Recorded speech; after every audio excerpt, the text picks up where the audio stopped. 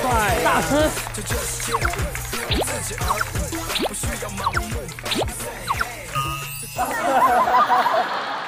有请日本天才少年编舞师 Ken。15岁时任冈村静幸巡回演唱会的编舞师，与米津玄师、Lisia 等多位艺人合作，作为日本代表为 Dance Dance Asia 指导编舞。韩国两个好傻，你看嘛，超级大炮。大家好，我是 Ken，我来自日本，我20岁，ちょっと日本語にしますね。ごめんなさい。僕は20歳で。年上の方がたくさんいっぱいいてすごく大御所の方でも自分はやっぱ若い世代としてここに来たっていうのもあるんでこの若い世代をちょっと舐めないでくださいっていう心で、ちょっと踊ってみたいと思います。よろしくお願いします。Let's go, Ken! Already? Music!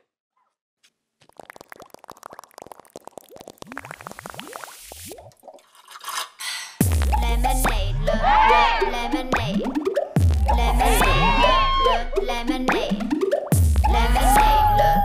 lemonade.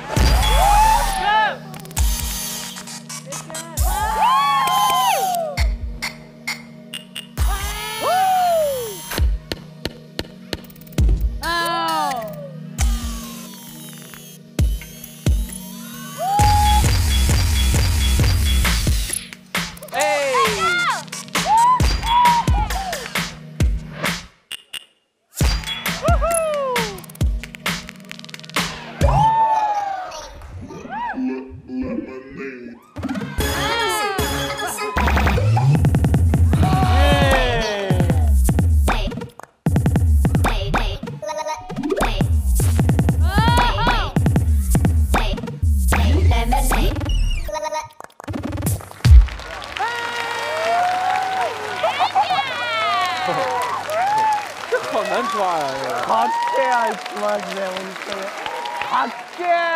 四位队长，3、2、1，4票。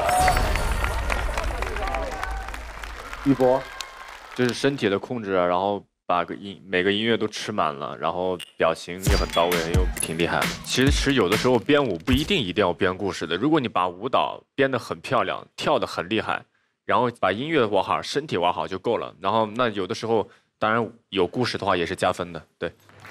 ありがとうございます。这个舞台什么都有啊、一开始有 isolation、balance 也有，你的 groove 也有啊、你的那个身体的那个线都很完美。I really like it。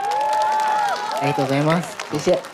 就有时候他在舞台上那个表情啊，大家有没有发现有点像重阳，你知道吗？像什么？跟重阳很像。重阳？重阳像一个虫？重阳，重阳。啊，像重阳。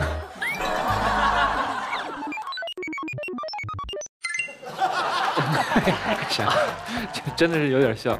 对，还有说像少年版黄潇的。哦啊，对。然后他又有点像 AK 东，感觉是黄潇和 AK 东拼在一起的感觉。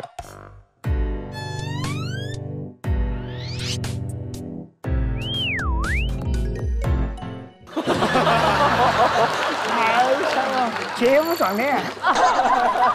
我第一次看到 Ken 在我的街道的时候，他就很沉稳，他也不怎么说话。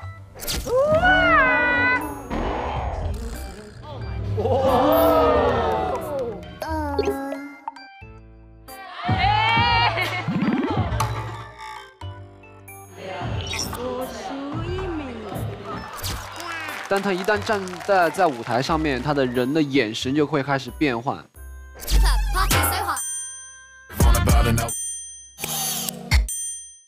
他编舞的时候会有很多各种各样奇思妙想，所以我觉得 Ken 非常的优秀。見たかっていう気持ちと若い世代のなめんなっていうこれからずっと見てってください。僕はずっとこのまま笑顔でハッピーみたいな感じですが、みんなのことをたくさん吸収してもっともっとレベルアップしてみんなの前に見せるんで、頑張ります。很棒，才20岁，太有空间，进步的空间，甚至有发展的空间，真是长江后浪推前浪，就像这位，哎，别4位队长，其实刚刚正好是看过了国外的编舞师和中国的编舞师，从他们的作品当中有什么不同的感受吗？一个街头，一个中国。首先，如果说比较 Ken 和马小龙老师，Ken 更多的是在玩音乐，在操控音乐。那马小龙老师更多的是想通过这样的一支舞蹈去表达一个故事，可能就是刚刚我说的这两组老师在表演的过程中间，可能就是这个差异。国外的舞者更把身体跟音乐结合，国内的舞者可能是更注重故事多一点吧，用身体去展现故事。对，可能这两个差异是最大的，我觉得。我个人感觉，国外的一些编舞师更注重的是自己的感受，或者是听到音乐的第一感受。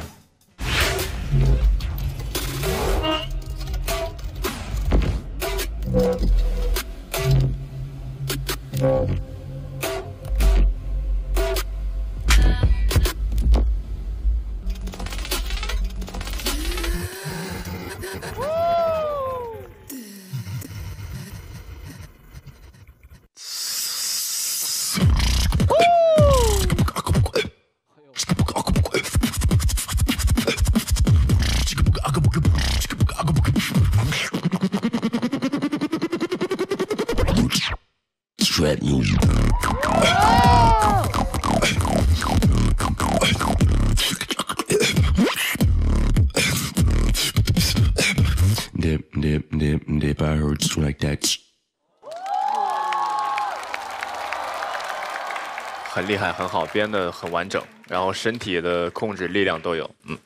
他慢的也可以，快的也可以，强的也可以，然后比较 soft 一点的也可以，很全面的一个编舞师。期待你以后的编舞。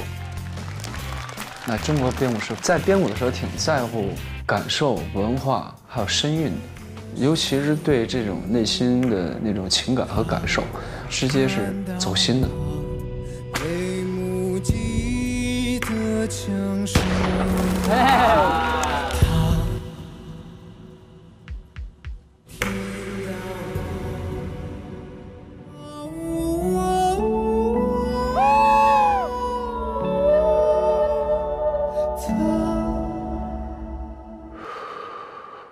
我想要世界拥有更多欢乐，哪怕我心如刀割。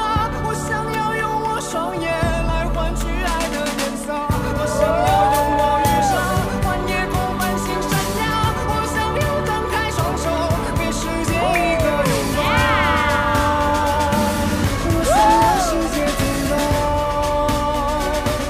我想要世界听到我的心跳，哪怕多微不足道。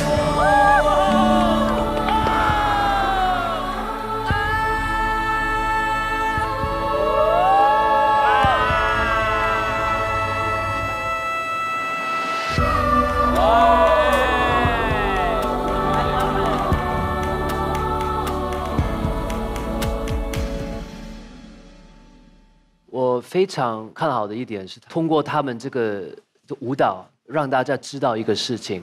我觉得这一部分做得非常的好，太棒了！哎，配合太好了。我觉得两个都是很好的一个方向，就是看大家怎么去看待这个作品。Different strategies, storytelling, Chinese side, classic, very relaxing to watch. International dancers, very hard-hitting, strong with foundation of this dance style and no storytelling, but both of them win. 我还挺期待中国编舞师和国外的一些编舞师的这种融合，对。